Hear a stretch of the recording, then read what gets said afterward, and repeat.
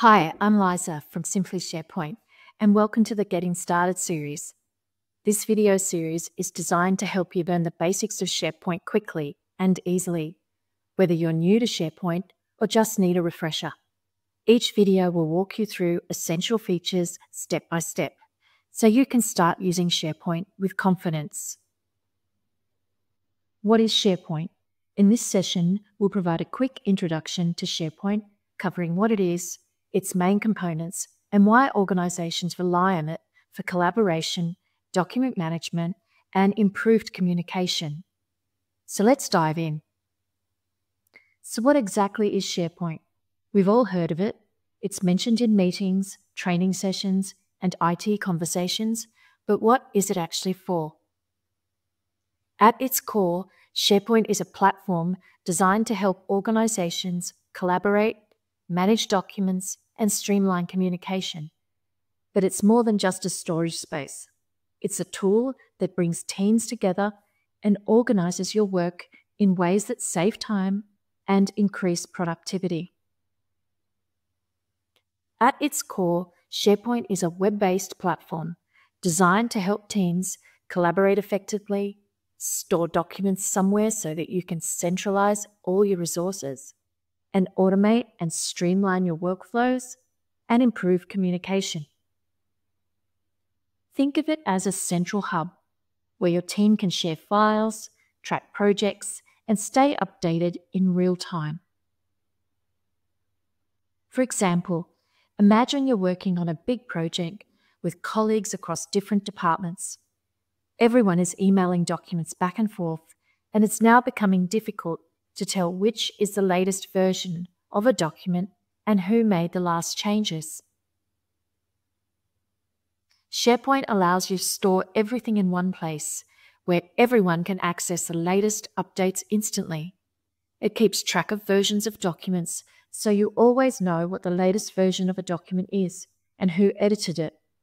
It also helps you organize company resources, whether that's policies, procedures, or project documentation, so they're easy to find when you need them. There are plenty of collaboration tools out there, so why choose SharePoint? The answer is flexibility. First, SharePoint makes your work accessible from anywhere. Whether you're in the office, at home, or traveling, you can log in and find your files securely from any device. It's also scalable, meaning it can support both small teams and global organizations. A startup with 10 employees can use SharePoint just as effectively as a multinational corporation with thousands of users. And let's talk about integration. SharePoint works seamlessly with Microsoft 365 apps like Teams, Outlook, and OneDrive. So if you're already using these tools, SharePoint ties everything together beautifully. One of my favorite features is automation. You can set up workflows to handle repetitive tasks like document approvals, reminders, or even tracking customer interactions. Imagine reducing the time spent on admin work just by automating processes in SharePoint. And of course, security is key. With advanced permission controls, you can control who has access to what, so your sensitive documents stay protected. To really understand how SharePoint works, let's break it down into its key components. First, we have sites. These are digital workspaces for teams or projects. Think of a SharePoint site like a virtual office where you can keep all related files, conversations, and resources in one place. For example, a marketing team might have a site for planning campaigns with a calendar for deadlines and a document library for storing creative assets. Next, there are document libraries. These are where all your files live, but it's more than just a folder system. SharePoint libraries allow version control, so you never lose track of changes, and you can add metadata to make searching easier.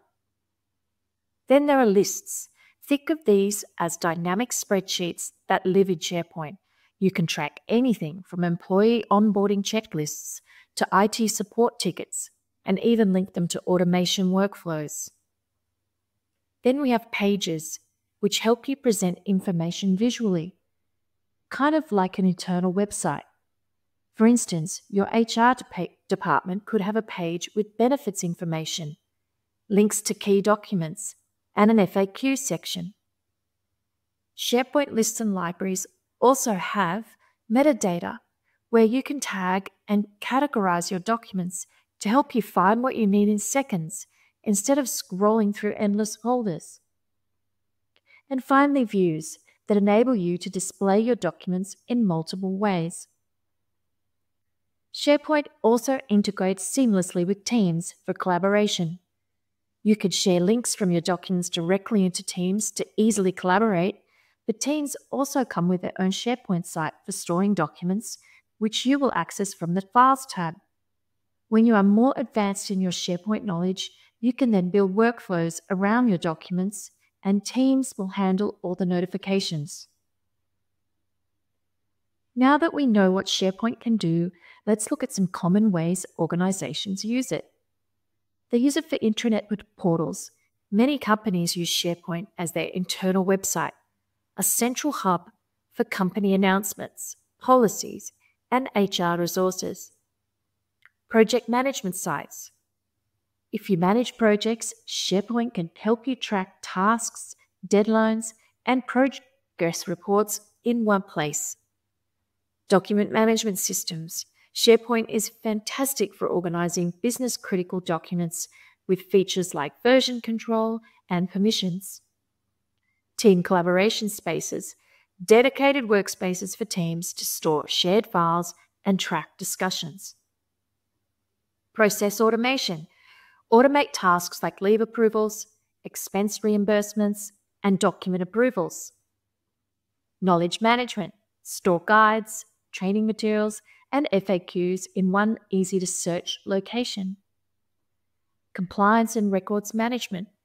Ensure regulatory compliance with document retention policies and audit trails. And event and task coordination. Use lists and calendars to track meetings, deadlines, and project milestones. No matter what industry you're in, SharePoint can be tailored to your needs. So what's next?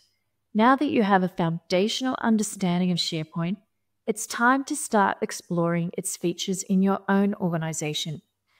Think about where you can apply it in your day-to-day work. You need a better way to store files? A project site might be the answer.